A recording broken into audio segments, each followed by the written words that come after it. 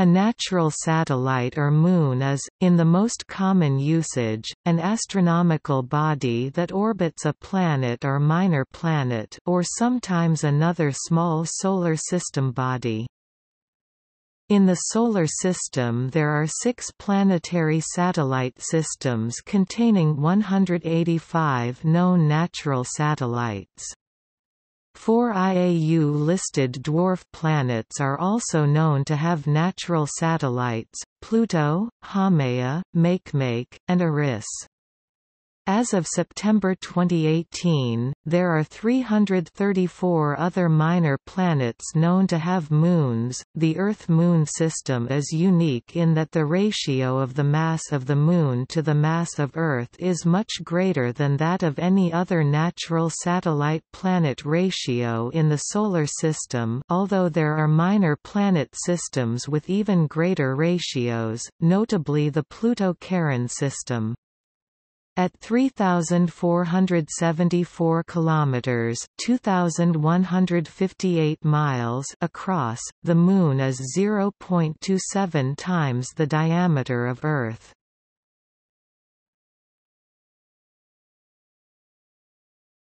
Topic: Terminology. The first known natural satellite was the Moon, but it was considered a planet until Copernicus' introduction of De Revolutionibus Orbium Coelestium in 1543. Until the discovery of the Galilean satellites in 1610, however, there was no opportunity for referring to such objects as a class. Galileo chose to refer to his discoveries as planetae, planets, but later discoverers chose other terms to distinguish them from the objects they orbited. The first use of the term satellite to describe orbiting bodies was the German astronomer Johannes Kepler in his pamphlet Narratio de Observatis a se quatuor ui satellitibus erronibus, narration about 4 satellites of Jupiter observed, in 1610.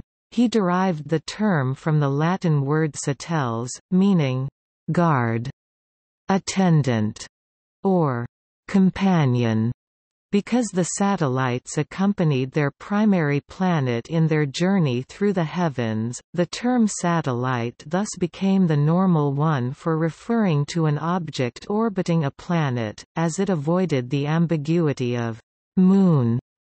In 1957, however, the launching of the artificial object Sputnik created a need for new terminology. Sputnik was created by Soviet Union, and it was the first satellite ever. The terms man-made satellite and artificial moon were very quickly abandoned in favor of the simpler satellite, and as a consequence, the term has become linked primarily with artificial objects flown in space, including, sometimes, even those not in orbit around a planet. Because of this shift in meaning, the term moon, which had continued to be used in a generic sense in works of popular science and in fiction, has regained respectability and is now used interchangeably with natural satellite, even in scientific articles. When it is necessary to avoid both the ambiguity of confusion with Earth's natural satellite the Moon and the natural satellites of the other planets on the one hand, and artificial satellites on the other, the term natural satellite, using natural in a sense opposed to artificial, is used. To further avoid ambiguity, the convention is to capitalize the word moon when referring to Earth's natural satellite, but not when referring to other natural satellites. Many authors define satellite or natural satellite as orbiting some planet or minor planet, synonymous with moon. By such a definition, all natural satellites are moons, but Earth and other planets are not satellites. A few recent authors define «moon» as «a satellite of a planet or minor planet», and «planet» as «a satellite of a star». Such authors consider Earth as a «natural satellite of the Sun».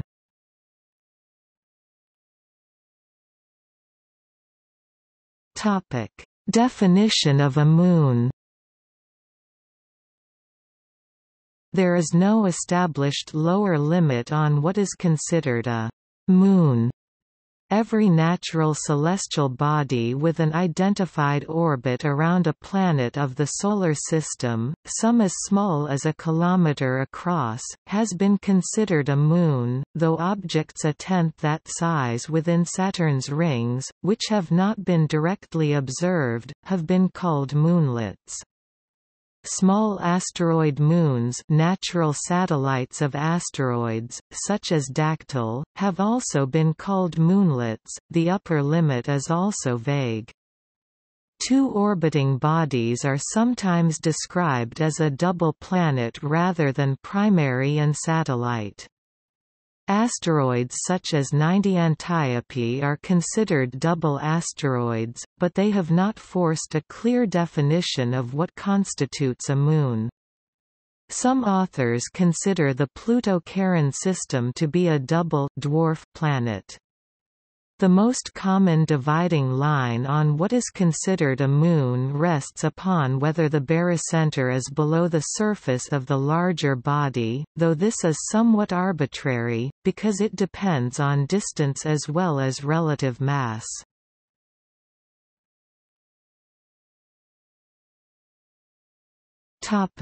Origin and orbital characteristics. The natural satellites orbiting relatively close to the planet on prograde, uninclined circular orbits, regular satellites, are generally thought to have been formed out of the same collapsing region of the protoplanetary disk that created its primary. In contrast, irregular satellites generally orbiting on distant, inclined, eccentric and/or retrograde orbits are thought to be captured asteroids, possibly further fragmented by collisions. Most of the major natural satellites of the Solar System have regular orbits, while most of the small natural satellites have irregular orbits. The Moon and possibly Charon are exceptions among large bodies in that they are thought to have originated by the collision of two large protoplanetary objects. See the giant impact hypothesis. The material that would have been placed in orbit around the central body is predicted to have reaccreted to form one or more orbiting natural satellites. As opposed to planetary-sized bodies, asteroid moons are thought to commonly form by this process. Triton is another exception, although large and in a close, circular orbit, its motion is retrograde and it is thought to be a captured dwarf planet.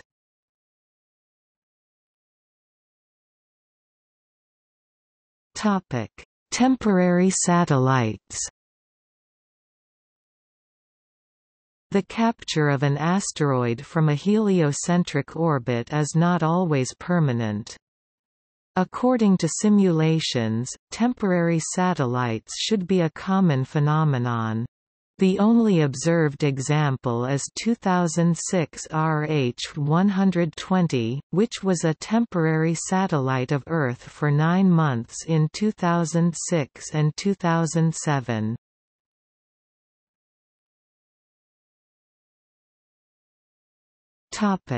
Tidal locking. Most regular moons, natural satellites following relatively close and prograde orbits with small orbital inclination and eccentricity in the Solar System are tidally locked to their respective primaries, meaning that the same side of the natural satellite always faces its planet. The only known exception is Saturn's natural satellite Hyperion, which rotates chaotically because of the gravitational influence of Titan. In contrast, the outer natural satellites of the giant planets, irregular satellites, are too far away to have become locked. For example, Jupiter's Himalaya, Saturn's Phoebe, and Neptune's Nereid have rotation periods in the range of 10 hours, whereas their orbital periods are hundreds of days.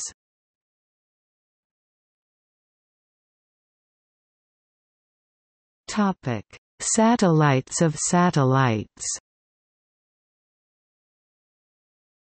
Moons of moons, or subsatellites, natural satellites that orbit a natural satellite of a planet, are currently known as of 2019. In most cases, the tidal effects of the planet would make such a system unstable. However, calculations performed after the recent detection of a possible ring system around Saturn's moon Rhea indicate that satellites orbiting Rhea could have stable orbits.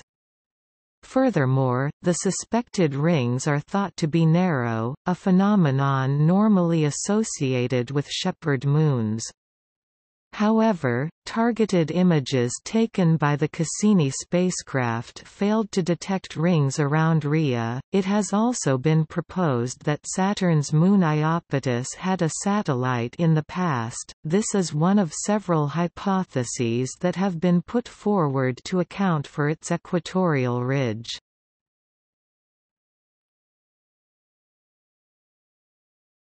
Topic: Trojan satellites. Two natural satellites are known to have small companions at both their L4 and L5 Lagrangian points, 60 degrees ahead and behind the body in its orbit. These companions are called Trojan moons, as their orbits are analogous to the Trojan asteroids of Jupiter.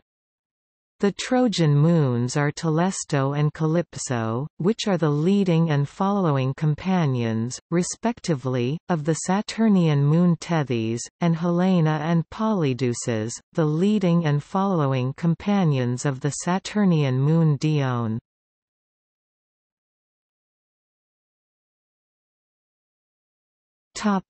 Asteroid satellites. The discovery of 243 Ida's natural satellite Dactyl in the early 1990s confirmed that some asteroids have natural satellites, indeed, 87 Sylvia has two. Some, such as 90 Antiope, are double asteroids with two comparably sized components.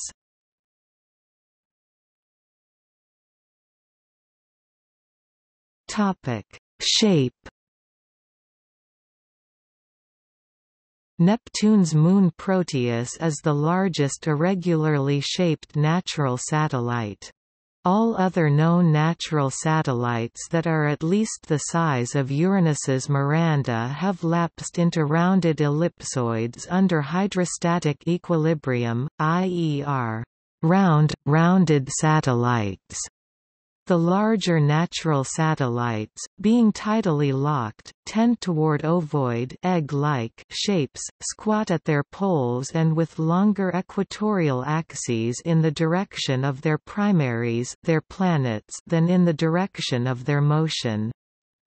Saturn's moon Mimas, for example, has a major axis 9% greater than its polar axis and 5% greater than its other equatorial axis. Methone, another of Saturn's moons, is only around 3 km in diameter and visibly egg-shaped. The effect is smaller on the largest natural satellites, where their own gravity is greater relative to the effects of tidal distortion, especially those that orbit less massive planets or, as in the case of the Moon, at greater distances.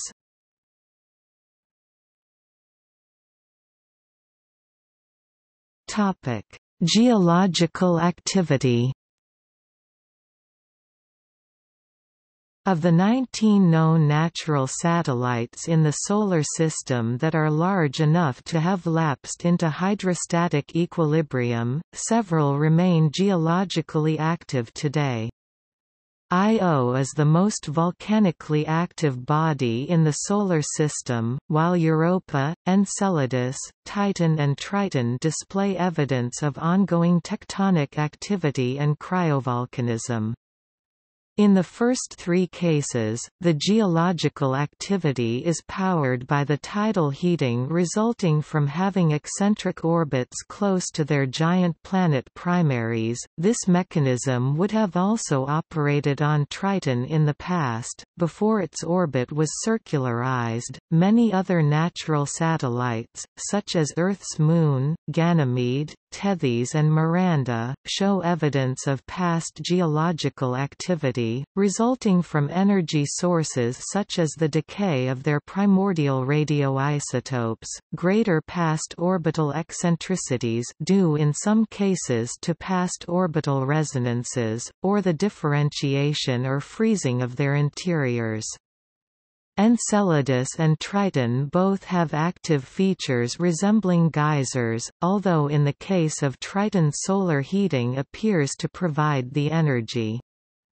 Titan and Triton have significant atmospheres. Titan also has hydrocarbon lakes. Four of the largest natural satellites, Europa, Ganymede, Callisto, and Titan, are thought to have subsurface oceans of liquid water, while smaller Enceladus may have localized subsurface liquid water.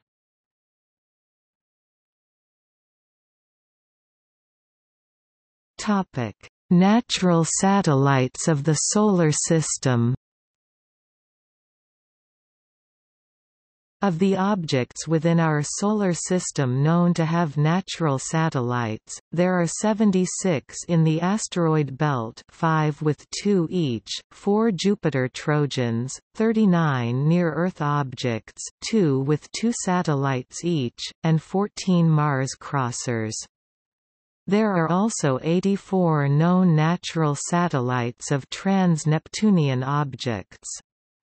Some 150 additional small bodies have been observed within the rings of Saturn, but only a few were tracked long enough to establish orbits. Planets around other stars are likely to have satellites as well, and although numerous candidates have been detected to date, none have yet been confirmed. Of the inner planets, Mercury and Venus have no natural satellites, Earth has one large natural satellite, known as the Moon, and Mars has 2 tiny natural satellites, Phobos and Deimos. The giant planets have extensive systems of natural satellites, including half a dozen comparable in size to Earth's Moon, the 4 Galilean moons, Saturn's Titan, and Neptune's Triton. Saturn has an additional 6 mid-sized natural satellites massive enough to have achieved hydrostatic equilibrium, and Uranus has 5. It has been suggested that some satellites may potentially harbor life. Among the identified dwarf planets, Ceres has no known natural satellites. Pluto has the relatively large natural satellite Charon and 4 smaller natural satellites, Styx, Nix, Kerberos, and Hydra. Haumea has 2 natural satellites, and Eris and Makemake have 1 each. The Pluto-Charon system is unusual in that the center of mass lies in open space between the two, a characteristic sometimes associated with a double-planet system.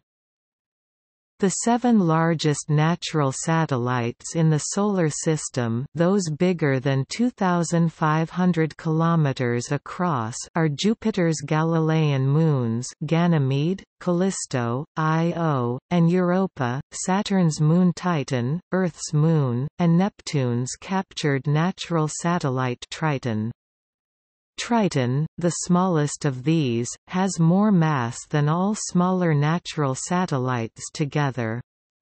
Similarly, in the next size group of 9 natural satellites, between 1,000 km and 1,600 km across, Titania, Oberon, Rhea, Iapetus, Charon, Ariel, Umbriel, Dione, and Tethys, the smallest, Tethys, has more mass than all smaller natural satellites together.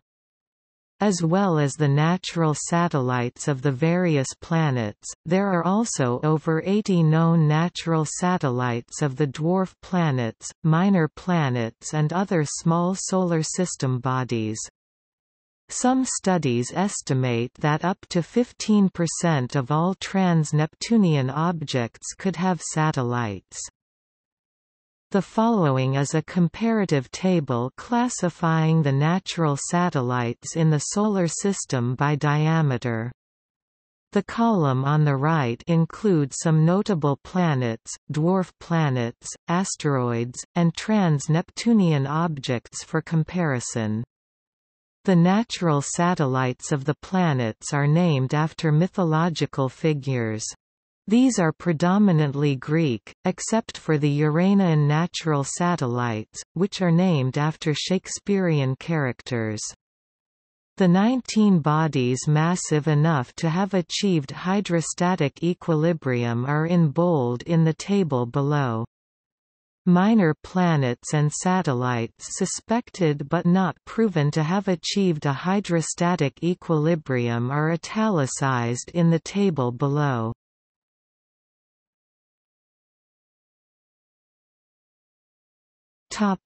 Visual summary.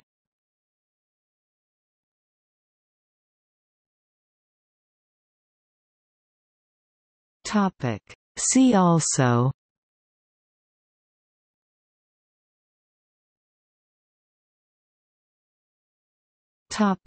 Moons of planets.